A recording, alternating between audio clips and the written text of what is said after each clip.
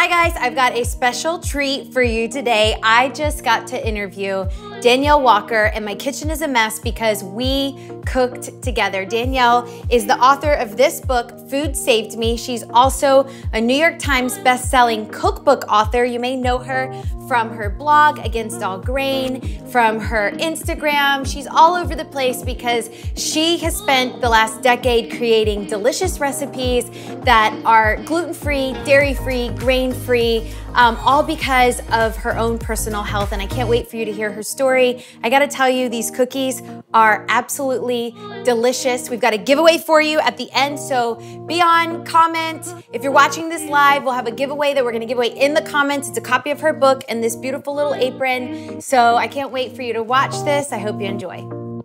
Hey, Danielle.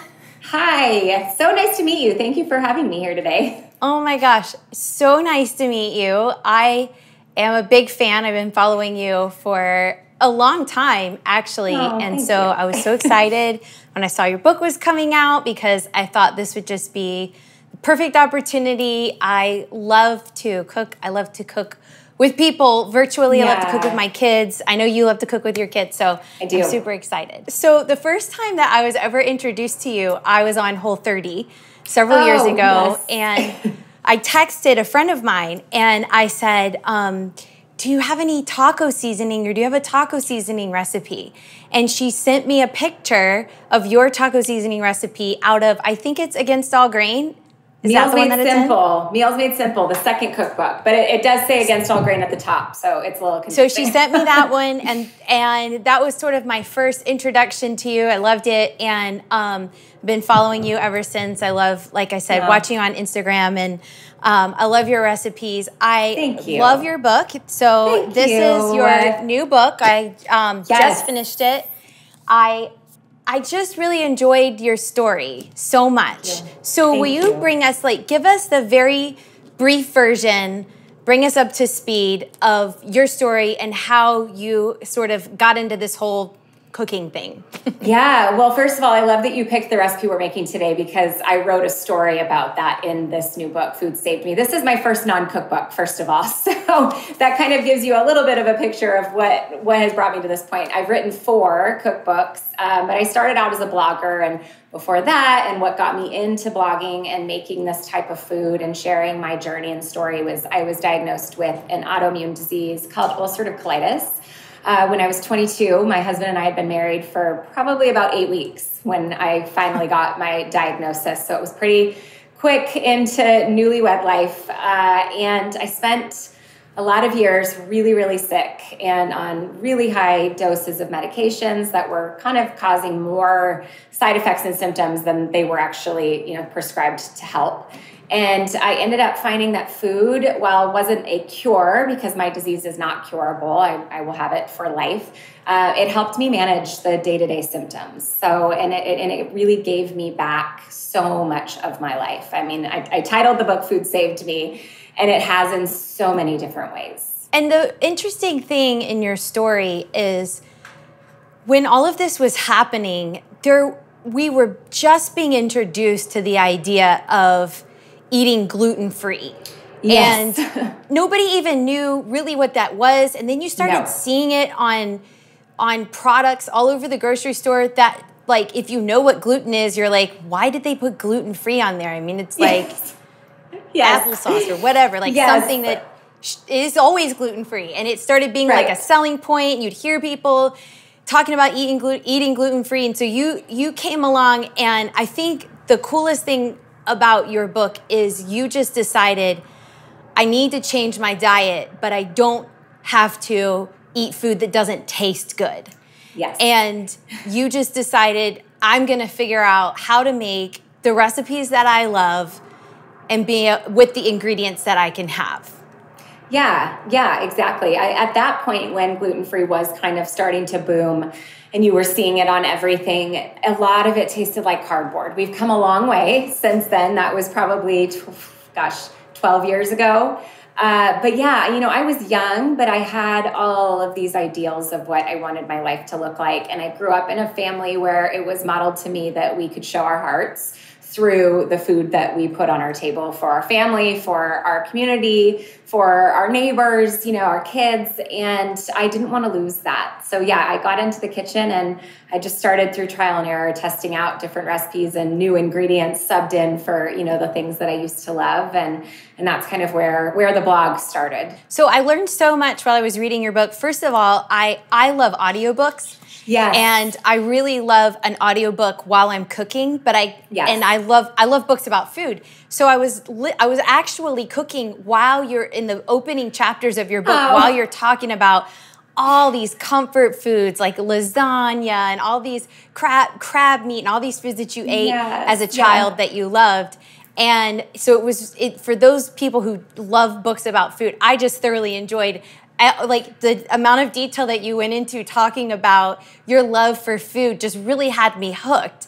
And the part of your story though that was so special to me is that you end up you're in this space where you've been diagnosed with this disease and you start praying for healing, but the healing didn't come the way that you thought it would.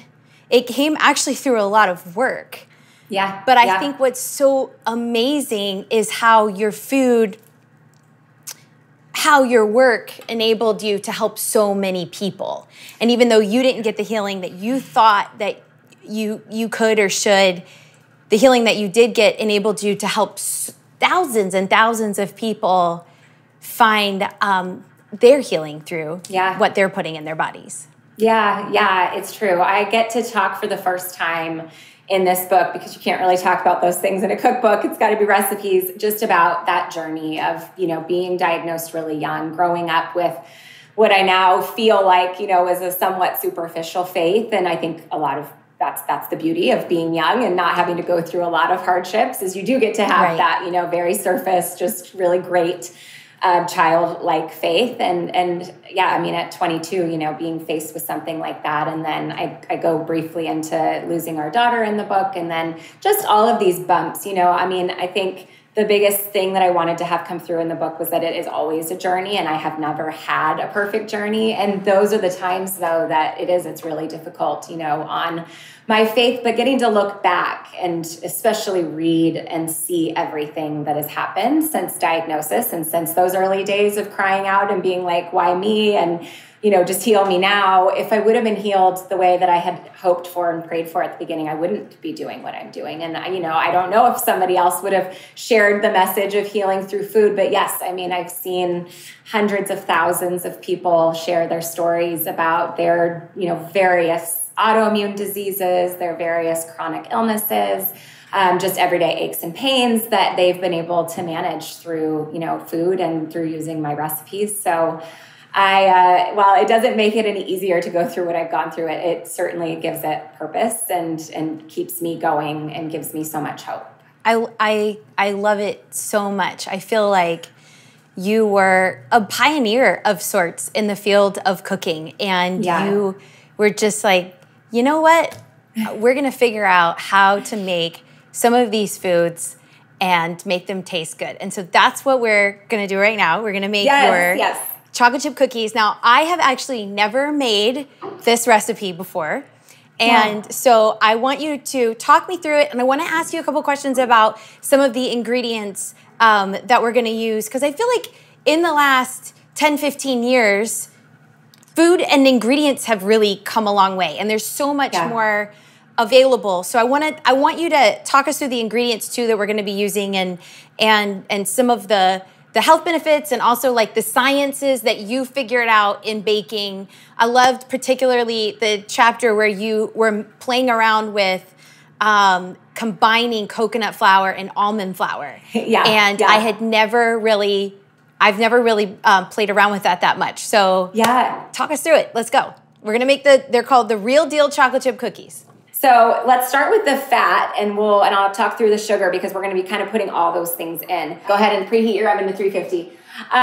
So I found palm shortening as a baking alternative. I found it online and found out that it could really work well as a very even butter substitute, but completely dairy-free. And it had a really high melting point, which means that your cakes and your cookies kind of stayed nice and fluffy. I have ghee. You can do ghee. Yes. So at the time, I was doing absolutely no dairy at all. So ghee, I was able to add in a few years later. And the beauty of ghee is it has this buttery flavor, but it's free of lactose and casein, which are the two proteins that the majority of people that have issues with dairy cannot process and digest. So it's not a dairy-free product. If you have a true dairy allergy, it's not exactly the best thing, but it's really great if you just have like some sensitivities, and you can still get the buttery flavor. So yeah, go ahead and put in the 1/4 cup of ghee. It's just an even sub. And then our 1 egg. And the lovely thing about these too, and because of what I do and because I'm constantly in communication with my readers and, followers on social media, I've just been aware at how many allergies there are. And so these cookies can also be done egg-free if you have an egg allergy that only has one. Usually when there's not very many eggs, it's a lot easier to substitute than when there's lots. So go ahead and put your 1 egg in there. And then I'm also going to add our 2 different sweeteners, and then we'll process this before adding our flours. So coconut sugar, it's also called palm sugar. It's just made from taking the sap of the coconut, like the nectar, and, boiling it down and turning it granulated. And with that, just your question about kind of the science of some of that, first of all, I found that coconut sugar has a low glycemic index, and so it wasn't spiking the blood sugar as much and causing as much inflammation. And so I loved that. But then I also started researching just the different, because you see lots of different things in a chocolate chip cookie, but for the most part, there's usually brown sugar and there's white, granulated sugar. And so I started kind of digging in and trying to figure out, well, what does the granulated sugar do? And because at that point, I just put in honey, 2 tablespoons of honey. I was only using honey, and everything just tasted like honey, first of all, but also it was kind of soft and chewy and wasn't giving me kind of the little bit of crisp that I wanted. And so by combining those 2 different sweeteners, I ended up getting that texture that I wanted. So we're going to go ahead and put on our lid. Yeah. So I have a couple questions. See, I have my pretty measuring cups, but they're not very accurate. Yeah. Does it matter with cookies? Cookies are a little more forgiving than a cake. And quite honestly, grain-free baking and gluten-free baking, I think, is a teeny bit more forgiving than traditional baking. For your sweeteners, if you're a little bit over or under, you're going to be totally fine. The bigger issue, I'd say, is actually the coconut flour.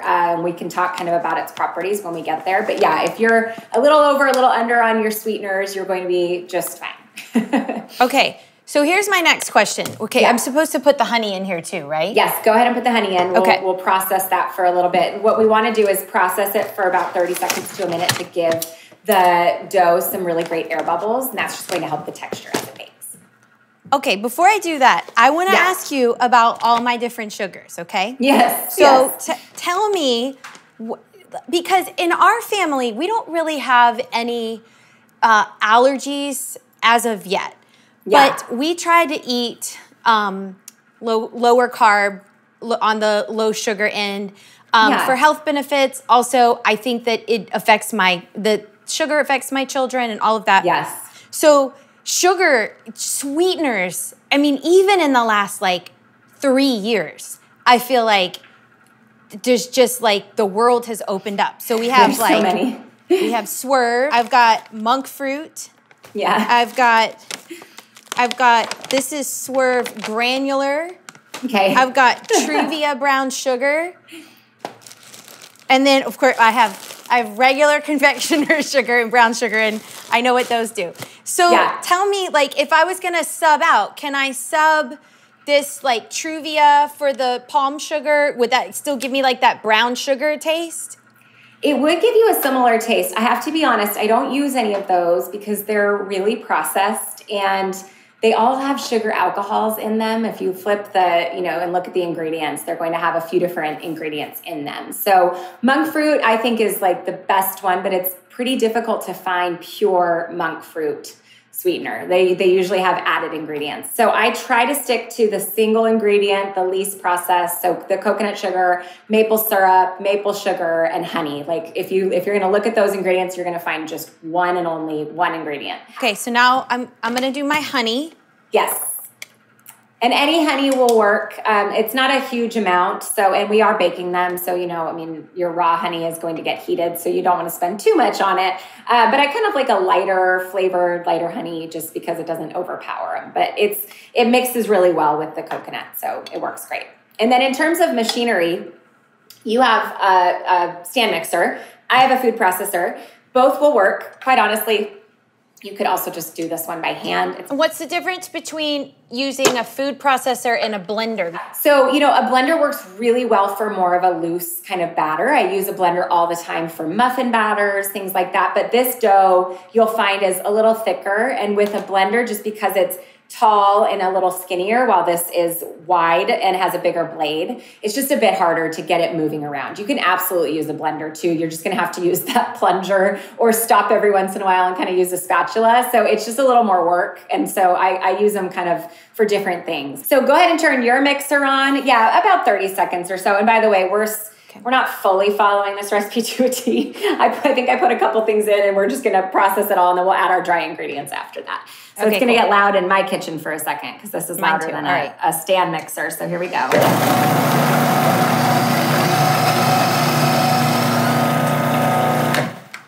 Okay. So just creaming the fat and the sugar together just helps give these a really nice chewy texture. Was I supposed to do the vanilla and all these other things or not yet? We can do the vanilla at the end. It doesn't matter as much. It's really just getting the whatever fat you're using, the ghee, your palm shortening, even if you use butter, just getting it in there with the sugars and kind of getting it really nice and creamy. So yeah, the vanilla is kind of one of those leftover ingredients we can add at the end. It doesn't matter too much.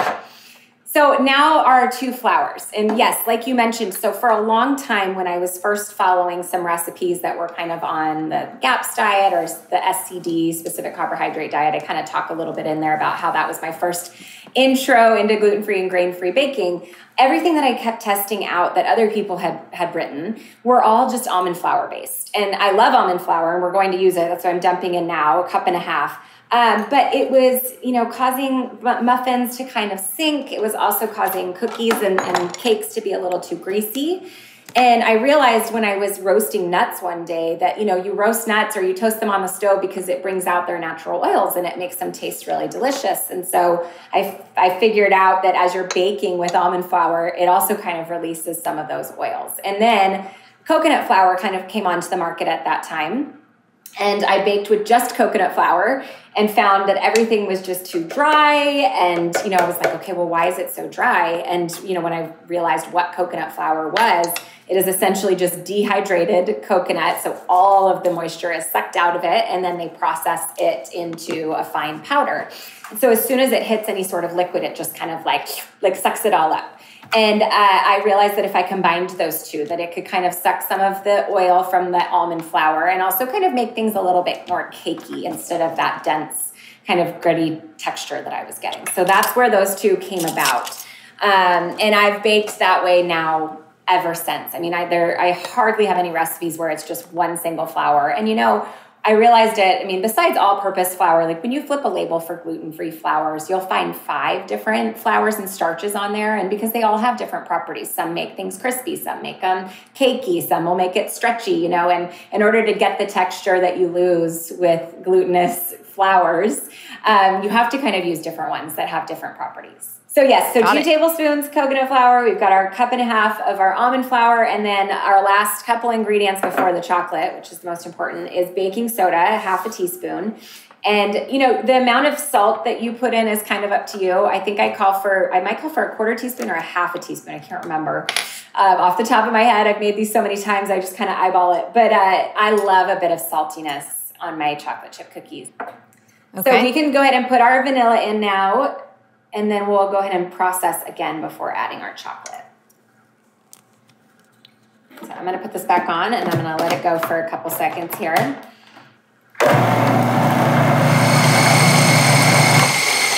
gonna stop and scrape down the side of my food processor. I don't know how your stand mixer's faring, but I did get some of my flour kind of up on the side, so I just wanna make sure it's all incorporated. Smells delicious. So now we're good. Now we can add our chocolate. And, you know, I call for multiple types of chocolate. I use like a very dark, like a 75% cacao, and then I use a little bit of a lighter one. Yes, I have those Enjoy Life ones too. Okay, so this is dairy-free chocolate. Yep. I've never bought this before. Yeah, so Enjoy Life is a really wonderful brand, especially if you have kiddos with allergies. It's free of soy, which there are, believe it or not, a lot of chocolate chips and chocolate bars that have soy in them. And then, of course, a lot of them have dairy for, you know, the milk. So I like to combine these little minis, the Enjoy Life, and then I have a local San Francisco brand that's called Guittard, and they're some of my favorites. They're pretty dark and deep. They're probably like 75% or 80% cacao. But the more cacao you have, the less refined sugar. Okay, so let's grab our baking sheet. You're going to want to have 2 pieces of parchment paper. So if you don't have a cookie scoop, I would get one. They're awesome. I don't have a cookie scoop. You need to get one. They're like $5 on Amazon. It's so great for any batters, and then it makes everything uniform shape. So I got my parchment over my cookies here, and I'm just gonna push down, you know, firmly. They don't need to be like pancake thin, but they won't spread much more than where they're at before they go into the oven. So it just kind of depends how you like your cookies. Yeah. Very easy. Okay, my oven's over here. I'm gonna put these in and then I'll come back. I'm gonna check on mine at 11 minutes just because we don't want burnt I just set mine for 11. Okay, perfect. My timer's going off. I'm gonna look at mine. I think they should be ready. What are we looking for? Are we looking for like a regular cookie where it starts to look brown on the edges? Yes. I think mine are done. There you go. Okay, now my timer's going off again. Yeah, there they are. Oh, I like how your cookie rack is like elevated like that. That's cool. Yeah, so they're great hot, but let them cool. I usually let them cool on the tray for just a couple minutes, just because I don't want them to fall apart, and then on the cooling rack for about 10 to 15 minutes or so. And they last, you know, so you can put them in the fridge. They'll last for a couple of weeks. You can keep them on the counter for, you know, 4 or 5 days. But one thing that I found accidentally, I was eating them all the time after one of my kids was born. It was like just my go-to in the morning as like in between nursing and just, you know, the craziness of newbornhood. And so I was like, I gotta stop eating these. And I stuck, you know, like 3 dozen in the freezer. And then I realized that grain-free baked goods don't get like rock hard in the freezer. They actually end up getting kind of chewy and really good. And then the chocolate chips got nice and crunchy, and I started eating them out of the freezer probably more frequently than I did when they were fresh. So there's no saving them. Once you've made them, you're gonna eat them all. That's amazing. How about the dough? If I wanted to keep the dough, how long will that last? Yeah, I mean, it has an egg in it. So I would say in the fridge for probably 4 days or so, but you can also freeze it. So I have, you know, it can roll into like a log especially if you roll it in parchment. So I've done that as gifts before, where I kind of put the dough in a log and then just roll it up in parchment and tie it up. And then you can just kind of slice cookies off there as well. I want you to talk a little bit more about your family and your kids, because one of the things that I really appreciate about you in following you and reading your book is that you are not one of those food judgy people. You're not oh my gosh, I can't believe that you're putting that stuff in your body. You know, you shouldn't eat dairy. You shouldn't eat sugar. That's so bad for you. You never even use that language. How did you come to that, and how do you talk to your kids? Because I know this is a way of life for your family. How do you talk to your kids about how they talk to other people about the way that your family eats? Yeah, it's a good question. And I've always tried to approach it from a positive perspective. And also, you know, I mean, I titled the book Food Saved Me for a purpose rather than trying to make it negative. I don't want to look at food as the enemy. I want to look at it as having the potential to be incredibly healing and preventative. And that's the way that we talk to the kids about it as well. I mean, they know that mom has an autoimmune disease. They know that, certain foods make me feel sick. And they also know that they eat that way as a preventative so that they don't have what I have. And, I've let them have the freedom to try things and to, go off and eat too many things that they don't normally eat. And typically they come home not feeling well. They're, off the walls.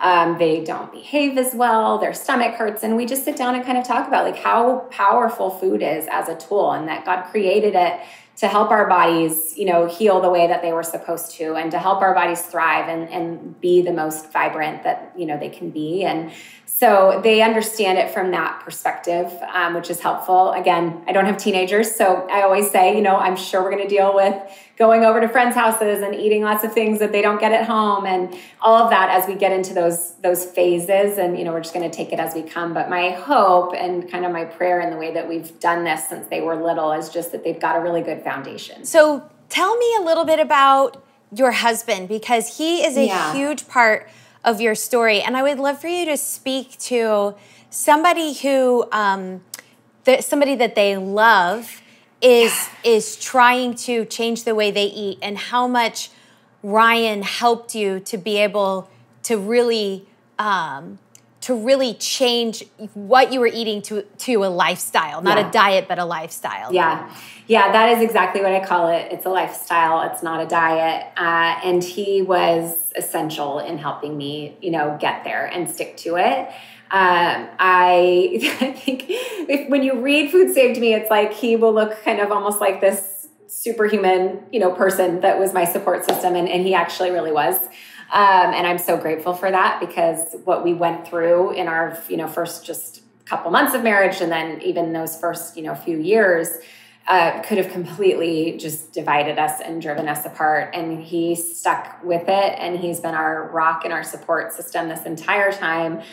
He wrote a chapter at the end that I'm just so grateful that he did, because, as you read the book, he definitely looks like my knight in shining armor. And he was all of those things, but he's also human, and he also dealt with his own, sense of grief and loss and frustration and, crisis of faith, just like me, but for different reasons, as watching his wife and somebody he loves, go through all of this. But then also being my advocate and taking care of me at the hospital, and then having to come home and do all of the duties at home that I, normally did, while working full time, and just all of those things. So yeah, the fact that he was willing even to go in and start eating this way with me, so that, he wasn't sitting with a huge pile of mashed potatoes or bread or things that I wanted to eat, helped me so much. And he was so great about it, that when he was home, he would eat, what I made, he would eat with me. And then he would go off and, at work or whatever, and go get a burger or whatnot. But the funny thing is, and actually I don't think I even got to write this in the book, but he would eat gluten-free and grain-free and dairy-free at home, but then he'd go to work and he'd have like a burger with cheese and a bun. And that night, usually he would come home and be like, I don't really feel very good, and he doesn't have anything diagnosed. He's not, doesn't have celiac, he doesn't have what I have, but he just felt like this lethargy, just kind of like not sleeping as well, like just more like aches and pains, brain fog, which is really what a lot of people, even if you don't have a serious diagnosis, like eating whole, healthy foods can just help you live your healthiest, life. So he's really, for the most part, he eats some white rice, he eats potatoes. That's probably rice is probably the only grain he eats. He's kind of stuck with the way I eat for the last decade, because it just makes him feel better.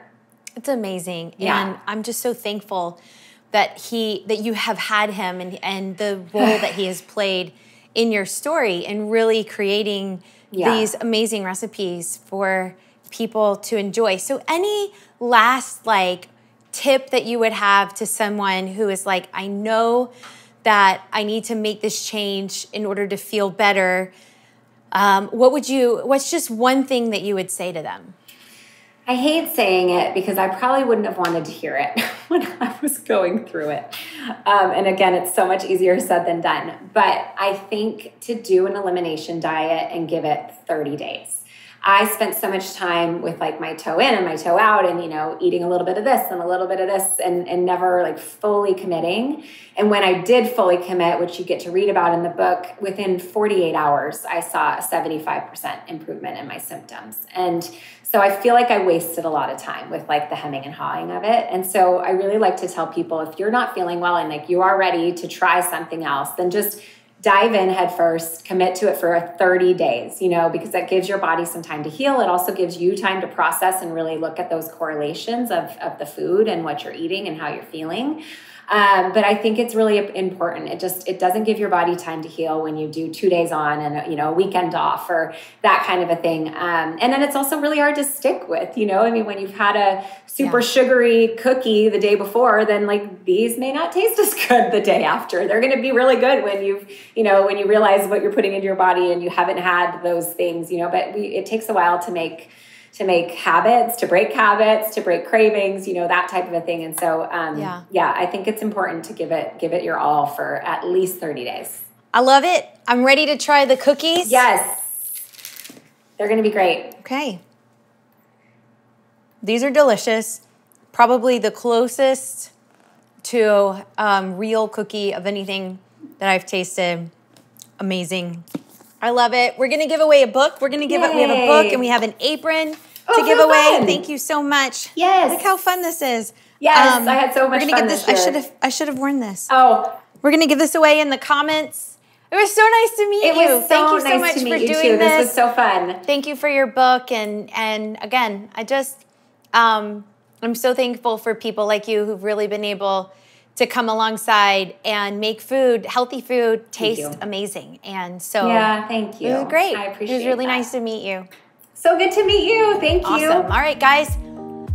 If you like this video, make sure that you like it. Make sure you subscribe. Hit the little button so that we can give you alerts every time a video like this comes out. Make sure you leave a comment. Go follow Danielle, and we'll see you back here next time.